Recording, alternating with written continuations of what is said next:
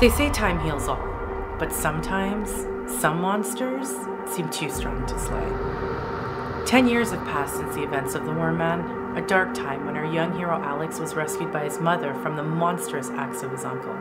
Having survived the sting of the worm, which almost cost him his life, Alex has developed the ability to see these dark beings even in the waking world.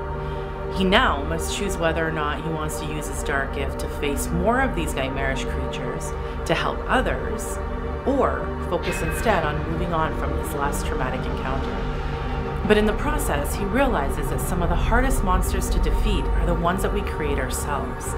Inspired by a twisted version of Alice in Wonderland mythology, Red Queen Chronicles will feature unique interpretations of these characters in a way that explores modern social issues involving youth at risk, the LGBT community, and other minorities.